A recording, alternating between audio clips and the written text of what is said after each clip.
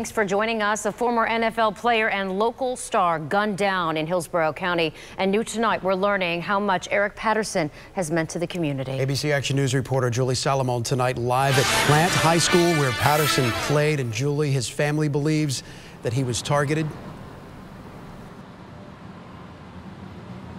Patterson was shot and killed inside his Tampa home on Saturday. Crime Stoppers now offering a reward up to $3,000 for any information leading to an arrest. A former NFL and Plant High School football player shot and killed inside his own home. Family confirming 26-year-old Eric Patterson died at a local hospital. He was in his own home, in his own bed, and somebody invaded his privacy. The shooting happened Saturday morning at his home on West Plaza Place. Patterson's roommate heard commotion, finding Patterson on the ground. Not only did you kill my brother, you basically killed us in the inside. For the rest of our lives, my brother is gone.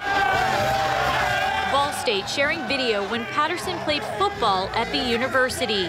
Eventually, he moved on to the NFL, playing for several teams. Patterson played here locally, his football coach at Plant High School, writing on Twitter, "A heartbreaking time for our Plant Panthers football family." Boy, as a football player, he showed some amazing flashes during his times here and inspired a lot of people who were younger. Patterson leaves behind two daughters, a 6-year-old and a 7-month-old who I met today. His family believes someone targeted Patterson. It's somebody that he knew. It can't be any other way. Can't be other way. He had 3 pit bulls. And for these pit bulls not to come after these people, it was something that he knew, somebody he knew.